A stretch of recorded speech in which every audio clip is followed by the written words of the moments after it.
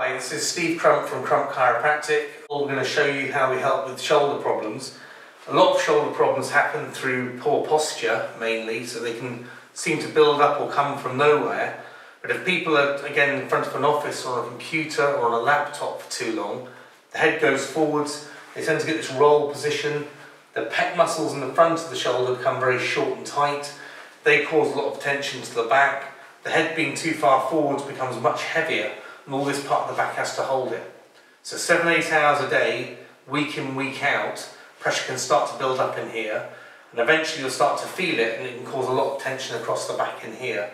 It then can start to affect the shoulder, because you have a shoulder blade, and we should be up in good posture, like a soldier like this, with our shoulder blades here. So if we're hunched and rolling forwards, the shoulder blade moves too far forwards, and then the muscles that can control the shoulder go into a very poor position.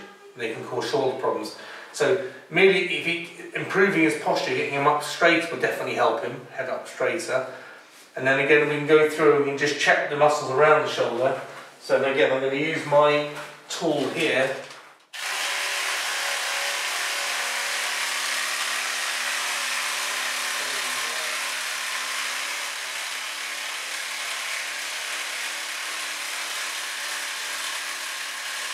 So here I'm freeing the muscles actually in the shoulder blade, which come along and they hold the shoulder like a lion's claw. So it's just getting these muscles to relax off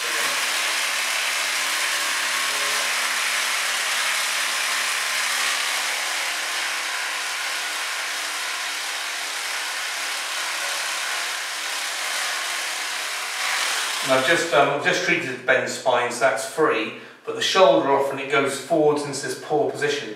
So by having Ben just lean back, if he bends his arm like this, we can just reset the shoulder gently back into its normal position. So it's just like this, and we can get a small pop. Then come back through this way and just lean back to me. That's it. That just helps to reset the shoulder and put it back in neutral again. Thank you for watching this video.